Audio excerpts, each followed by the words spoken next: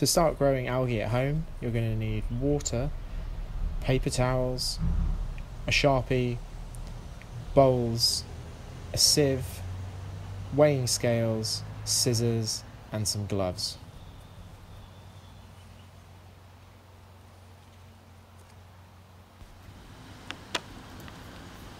You can find algae in most rivers, lakes and ponds. The water needs to be slow moving but not stagnant. First, you should take some gloves, and then there are bits that you can find straight from the pond. Here I'm just taking some extra bits off of the algae, bits of wood, and then I'm going to put them in a bag.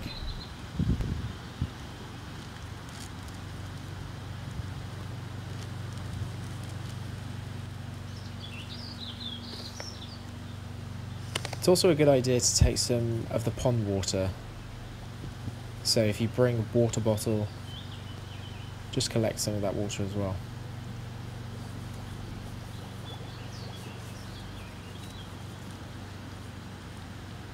When you bring the algae home, the next step is to clean it. This is really important because you don't want competing or other organisms to be in with the algae.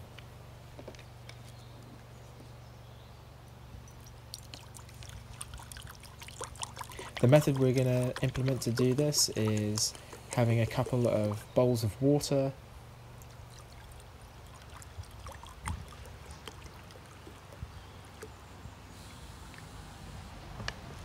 then if you put the algae into a sieve,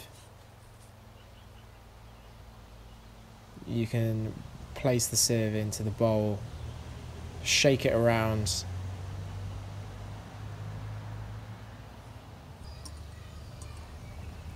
after doing this in one bowl for a while, the bowl might get a bit dirty, so you might want to transfer it to another bowl and continue the process. The cleaner you can get the algae, the better it will grow. Once you feel like you've thoroughly cleaned the algae, you can have a fresh bottle of water and drop the algae inside.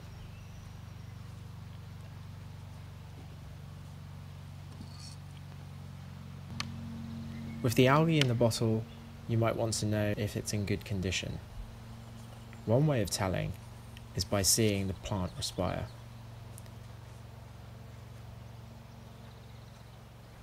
In this time-lapse video, if you look closely, you can see bubbles starting to form. This is the plant respiring.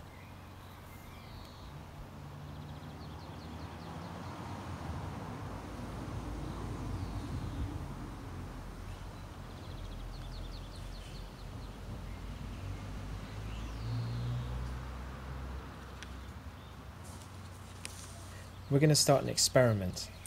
To begin, we're going to take 2 plastic bottles and cut the tops off. This will allow more air to the algae, which should help its growth. Carefully pierce the bottle and then start cutting all the way around.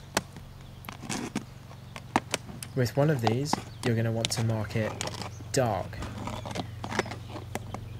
and it helps to have a Sharpie.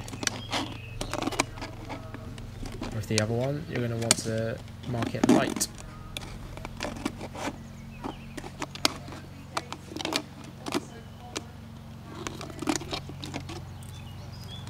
You might have guessed, we're going to see the difference in growth of algae, whether it's in light or dark. So firstly, we're going to take our algae out of the bottle. We're going to dry it, and we're going to halve it. To dry it, take your paper towel and just lightly pat, and keep patting until there's no more water. On the right, I'm getting the 2 bottles ready using just plain water.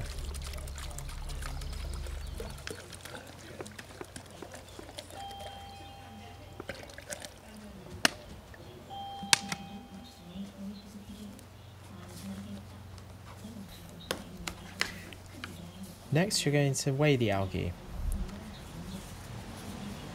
The algae is quite light, so it is important to have scales which are either 0.1 or 0.01 precision.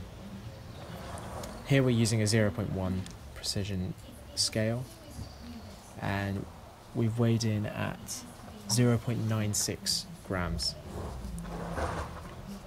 So I've just tried to half that amount.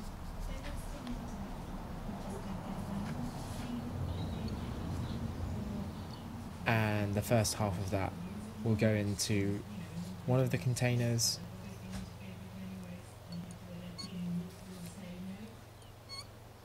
and the second half of it is going to go into the other.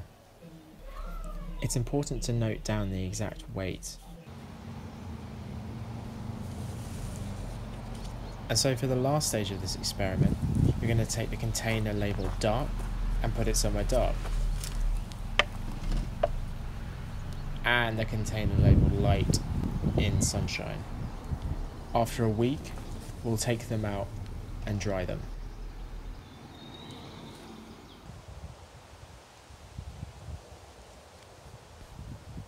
In the next video, we will finish the experiment and look at the potential of growing algae to remove pollutants like carbon dioxide from the air and human waste like urine from our waters.